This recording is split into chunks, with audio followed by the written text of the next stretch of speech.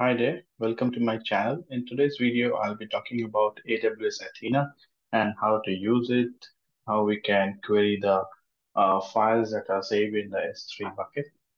So I will show you a small demo for that and how to create a database, what kind of data can be queried and all. So I'll be showing you a demo for that. So before we start, let's just a brief introduction about it. So you can see over here in the picture also it's like from the console, a user. We can also create a work group. Then it will from that we will choose a file that has been saved in S3 bucket, a CSV file, and then it will create a table. Then we can query on that. We can write different queries we can write for that. So this just a basic idea about this Athena. Okay, let's move on to this one. Just a brief introduction. So you can see it's analyze petabyte scale data where it lives and ease and flexibility. So we get streamlined near instant startup of SQL or Apache Spark Analytics. Build interactive, you get lots of information from there, and you can use any kind of application using data, whether it's on premises, in your data lake, or in other cloud stores. And also there is a flexibility with the choice of language or open data formats that we want to use it. And there is some machine learning tool integration is also there. And you pay based upon the number of queries that you run. So this is the whole operation. I will just jump into the demo session. So you can see this is my bucket over here. So inside this bucket, I have, this is my bucket over here. You can also create one bucket. If you don't have any bucket, you can just create one. So you can see this is global over here and make it show. Let me show you over here.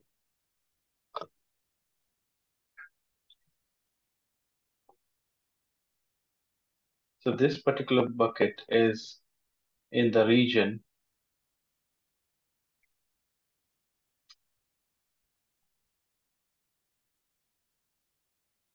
So I'm talking about this AWS Lambda DS. So you can see it is in the AWS region, US East 1.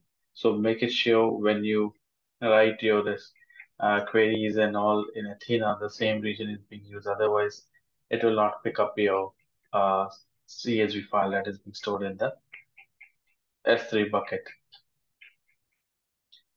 So we will inside this bucket, I have created one folder over here. Inside the folder, I have saved my one of the CSV files, sample.csv file, just a sample data.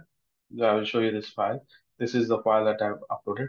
Why I'm telling to create a folder? Because if you don't create a folder and save it separately, it will analyze all the files. Whatever the content is there, it will analyze and it will mix up everything. So in order to avoid mixing and also just create a separate folder, just keep that one file and we will be passing that single URL only in the source. So I will show you. So just let me show you this file, notepad file.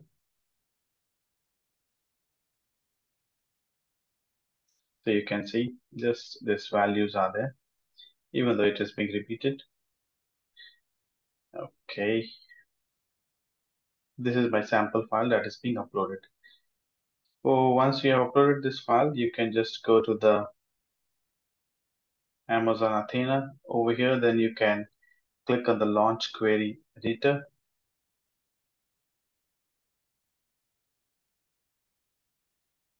So here you can see by default database. This is being created. When you run for the first time, you can see the work group primary is there. So it will ask you whether you want to use the default database or you want to create your own database. So I have put this one, my database name. So these are my previous tables. So I will just click over here, create a table from a data source that is S3 bucket data. So let's say table demo. So if you choose to create a new database, you can create, or I am using this existing one, but for you, it will be, you have to create one, or you can use the default one. So let me see so I have to provide this path of my folder over here, copy S3 URI. So I will just pass this one over here. Okay. Now here, table format, you can check it over here. The information, like what kind of table, so lots of information are there. Serializer and all those things. So you can just have a quick view on this if you want to get into more details. So I'm just showing you the basic thing like the Apache Hive that we will be having table type, and text file it will be CSV, and that's it. It is using the SERD library, and here the delimiter it will be a comma separating the values. Then here we need to add the columns. We can add it over here. We can define the data type. If you want to add bulk columns, you can just click over here and you can just put a comma like this, name, string, comma, uh, address, base string. So like this, you can also define some bulk columns. You can add it, or you can add it one by one. It's your wish. Then rest of the things you can just keep it as it is. So you can see a preview is coming over here, preview table query. So we'll just click on the create table. So you can see it has completed. So you can see the table is showing over here, Athena table demo. So you can see this was the query that we executed. Create external table if not exist. These are the columns, row format. Then we have stored input, location, and the table properties. All this information are coming over here. And you can see the query results, and you can also check the query stats over here. It's not showing over here, just time milliseconds that is showing over here. Then the query results. So now if you want to get into details, like you can see over here, delete table, insert into editor, generate table DDLs, then preview table. So basically when you click on the preview table,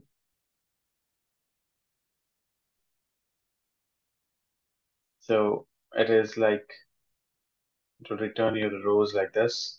You can see over here.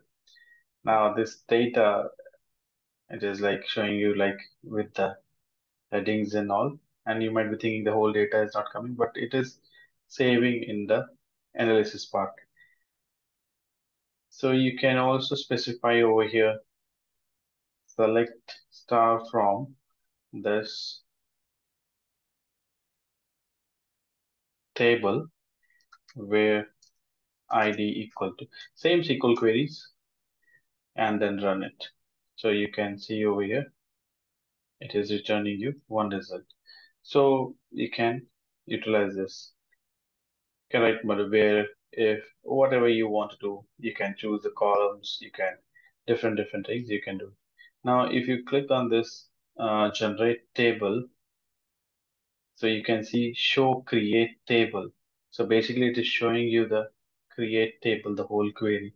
So if you don't know what are the things that are being uh, used or what are the settings are being made, field terminated, blah blah things, and also you can just run this one and you can check what kind of table it is, and it will show you the details. Okay, so you can see on the top, it is showing you the number of times you can run in the queries. So you can save these queries and you can check in the saved queries. So what are the recent queries being executed? So you can see these are the queries being executed, and execution ID is there on which table when it was being started. And you can also download this all the details. And if you have saved any queries, it will come to the saved queries. I didn't save anything. Now, sometimes you might be getting some errors and all. Make it sure your query result location. Now, these are the queries, whatever the recent queries you are running. So it will be getting saved in your, if you go to the S3 bucket, you can see my RR folder was just having this sample.csv, but now it is showing something called, let me go inside RR. Okay, it's not showing anything because I didn't run the query multiple times. It just creates us it all the temp data over here in this particular folder. It will be coming with the name unsaved. So you can see this is unsaved and 2023-05, that is the month, and 22 is the date. That is today's date. So you can see over here these all these things, CSV, metadata, text, and all. So if you download this one, this is basically the results and all that, whatever queries we have run against the table, it's basically saved. So next time when you keep on running the queries, so this will also be part of the data source, and it will show you the results. So if you're having lots of log files, some app insights or something like that, that you have like from the what's that cloud insights and all, we have some logs and all. So that logs analysis, if you want to do, you can just put those files in the S3 bucket and you can just query through it.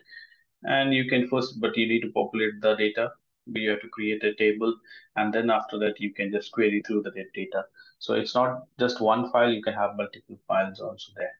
So you can query through all the files in one go.